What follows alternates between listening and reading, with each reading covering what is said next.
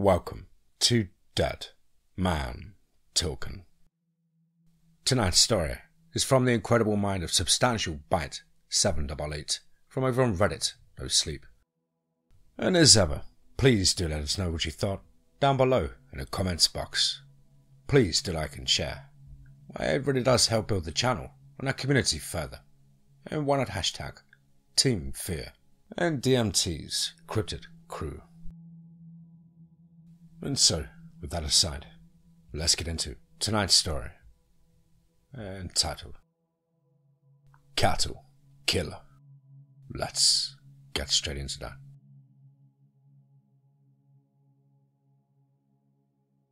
After the first calf was killed, we walked the entire perimeter of the fence line, but there was no obvious signs of entry. Damn, did the son of a bitch jump over the top of the fence? My brother Davy inquired. Well, we better figure something out, I answered. Well, I'm trying, P. And that's what my family called me. My name is Peter, but when my younger sister was barely old enough to talk, she could only say P and nothing else. It stuck. I grew up on a cattle ranch. We raised beef cattle. It was once a good living, something worth the effort. But in time, corporate farming took over. The market pressure was immense, costs skyrocketed, and soon we were in over our heads. It was my father's dream to live on a farm. He scraped and saved until finally he and Mum had enough money to put down a down payment on a good plot of land far away from the city. My dad and my mum were city folk, but we grew up trying our best to be country folk. We were miserable at it. 20 years in and 2 years ago, as I mentioned, everything went sour, dead in the red. Instead of sticking it out, my dad disappeared, headed off to who knows where. I left me, my mum, my brother, and my sister to fend for ourselves.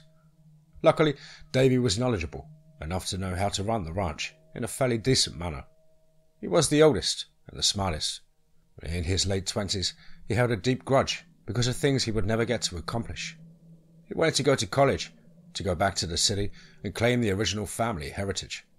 Good old-fashioned city hedonism. You see, Dad had a reputation, a bad one to say the least.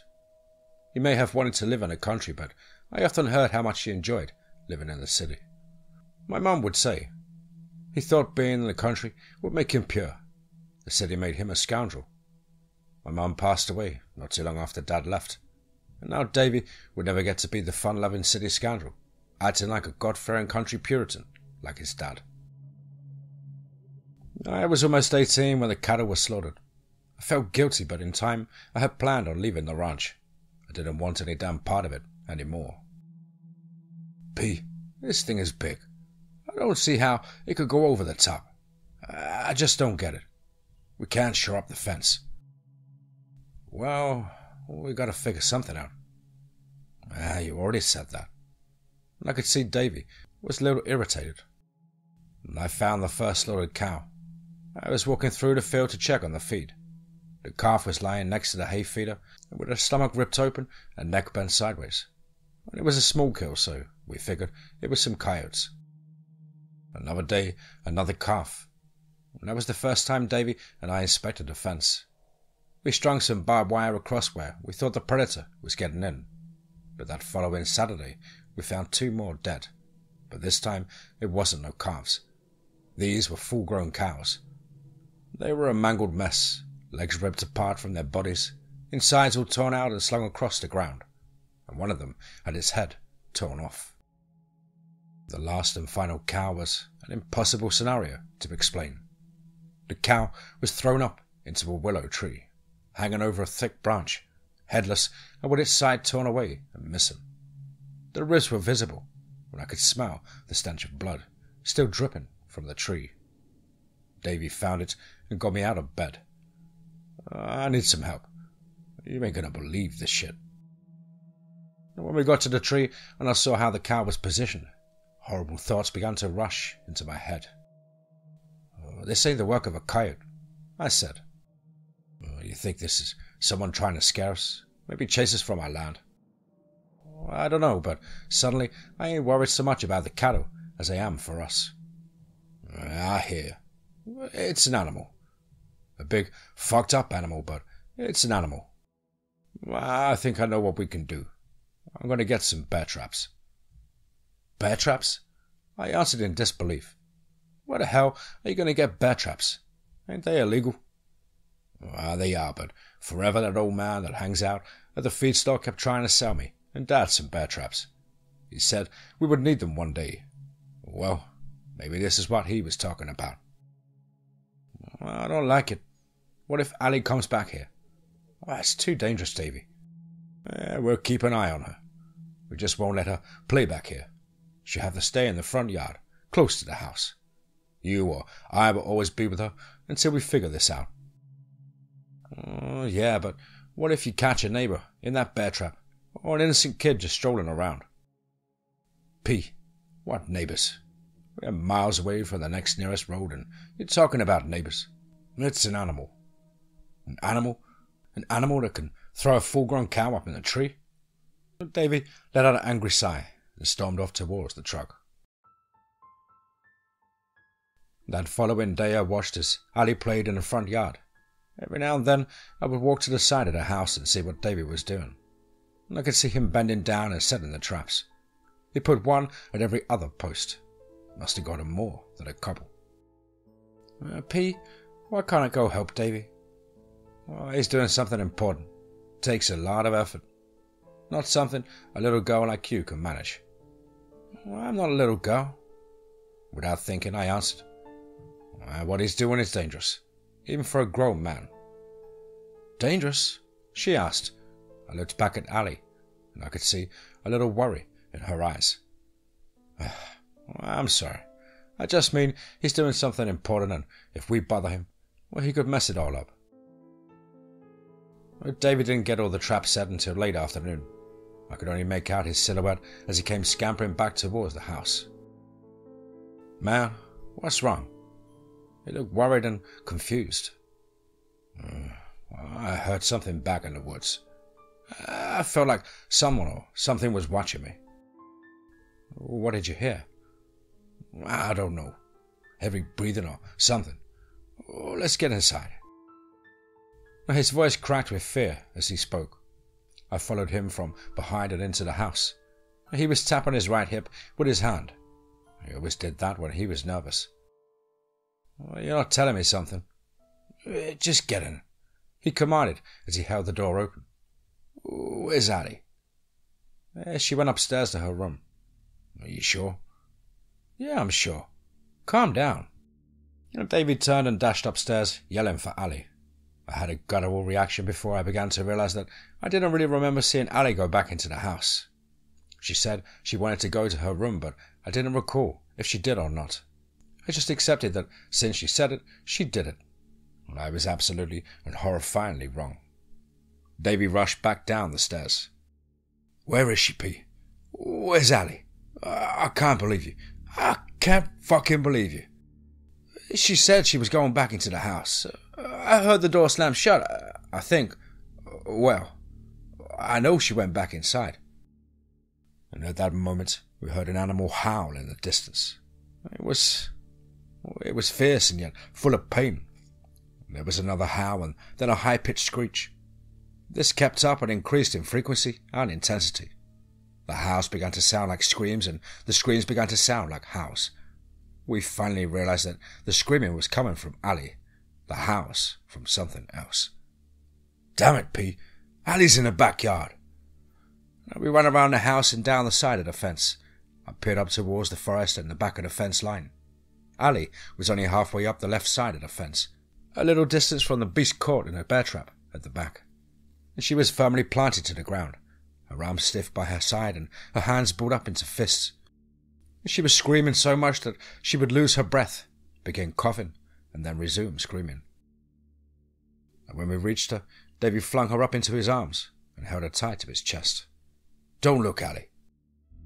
And the sun was barely visible, hidden behind the forest.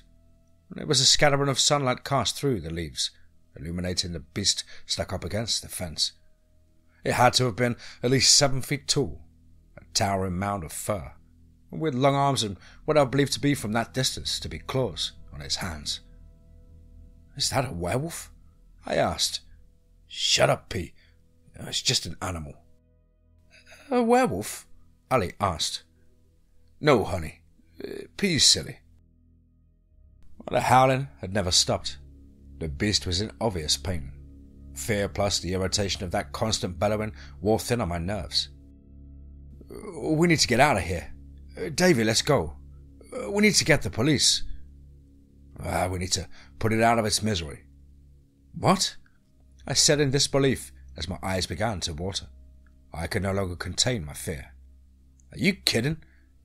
What are you, St. fucking Francis? That's a monster, Davy. A monster who ripped open cattle and threw one up in a tree like it was nothing. Shut up. Just shut up. You're scaring Ali. He screamed. I'm scared, Davy. I'm scared too. You're talking stupid. Let's just get out of here. Here. Davy set Ali down and fumbled into his pockets. He pulled out the truck keys and handed them to me. Take Ali and get out of here. I'll call you when I'm done. What? Oh, come on, leave it. It'll either escape or die. We just have to leave and wait it out. Oh, I can't do that.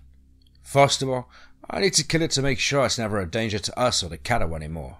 Second, it's just an animal. It doesn't know what it's doing. Well, it's not evil. It's suffering. It needs to be put down. We're losing a ranch anyway. Why are you fooling yourself? Let it go. Let all of it go. You don't give a shit about this ranch anyway. Go. Get out of here. Davy went back towards the house. I knew he was going for the rifle. He was a stubborn, to see the end kind of guy. I took Ali by the hand and walked back towards the truck. She fought me and tried to run back to Davy. Come with us, Davy. Come with us, she yelled as I dragged her along. Davy stormed out the door, rifle in hand, and with a stern, determined look on his face.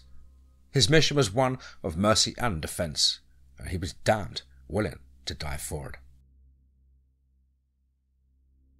I finally got Ali in the truck. I had to hold her tight to me as I tried to start the truck. Every time I tried to turn the ignition, she would reach for the door. Stop, damn it. Just fucking stop. Oh, stupid-ass Davy. I banged my fists against the steering wheel. We heard a gunshot, and Ali stopped squirming and sat still. Was it over? I had to see for myself. I turned the engine over and backed out of the driveway. I drove the truck slowly down the street until I could see the backyard. The beast had broken loose from the bear trap, limping slowly along to our barn and dragging Davy behind him. Davy wasn't moving or attempting to get away. Is Davy all right? I don't see him. And I couldn't answer. I saw him, and I didn't like what I saw. And I sat there in silence. I was drawing up in my mind the different scenarios, the different ethical outcomes of my uncommitted decisions.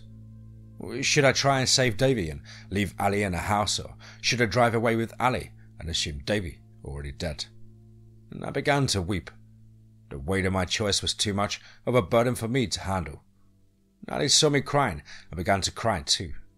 She was smart enough to know something difficult lay ahead. I pulled the truck back into the driveway and turned the engine off. I took Ali back into the house, and she was submissive, even quiet, strangely quiet, as if the good brother was already dead.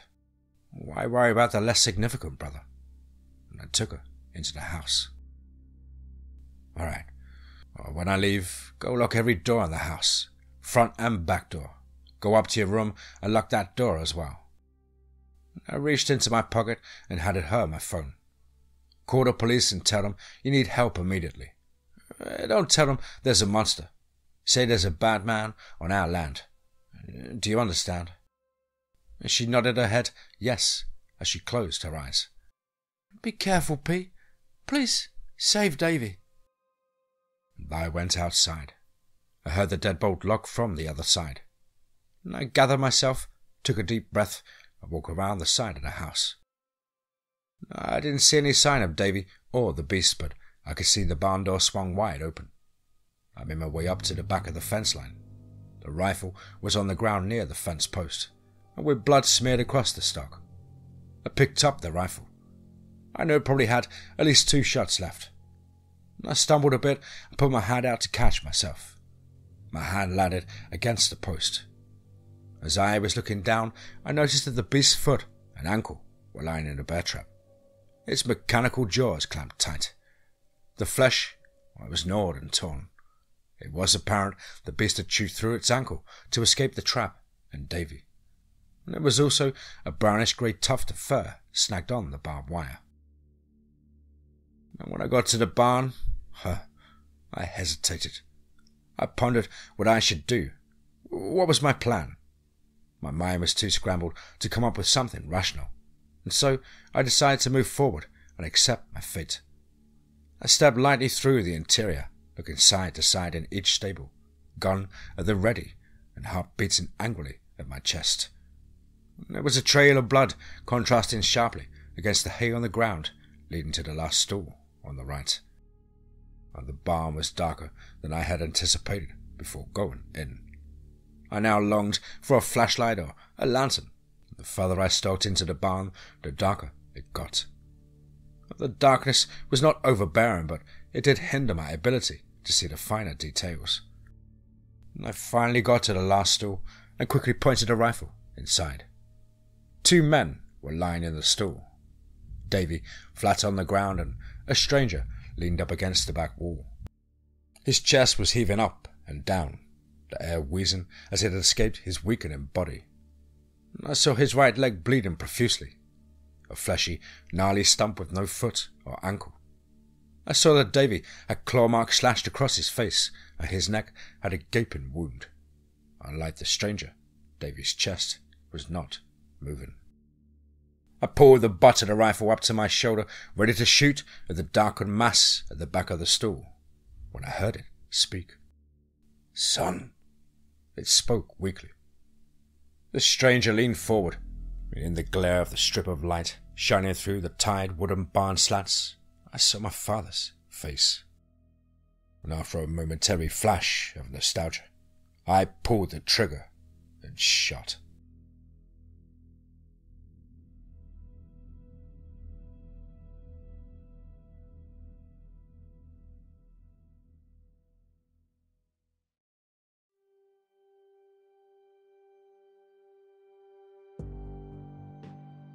Wow. Short but absolutely awesome story there. From the incredible mind of SubstantialBite788 from over on Reddit, No Sleep.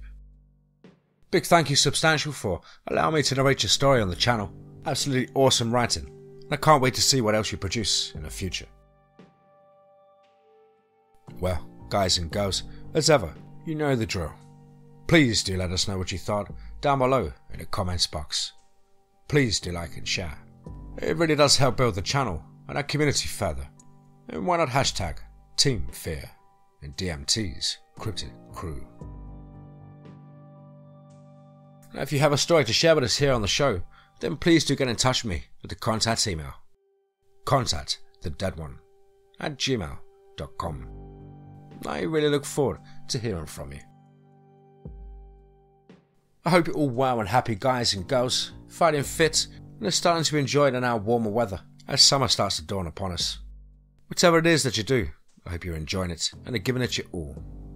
But above all, remember, be safe, not sorry.